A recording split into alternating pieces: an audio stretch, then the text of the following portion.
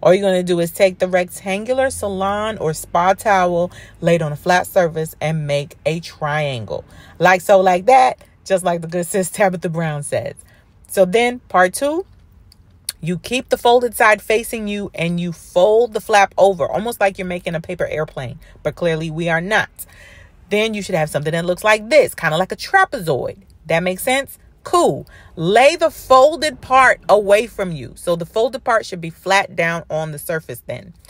All you're going to do is start to roll. I am flattening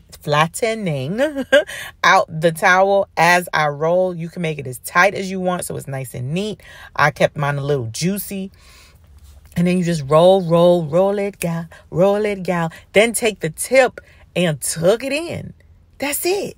And then boom, a whole towel fruit roll up.